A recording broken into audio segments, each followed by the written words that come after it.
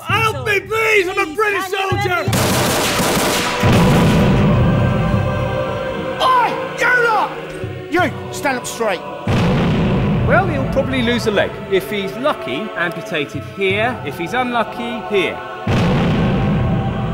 Sometimes I think we say more with our silences than we do with our words. It's about staying in contact.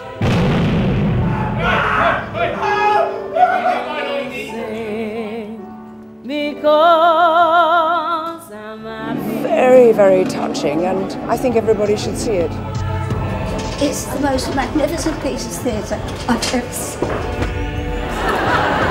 That is probably the most moving thing I've seen for a long, long time. Because we don't live in two worlds, do we? We live in one. Don't you ever forget it.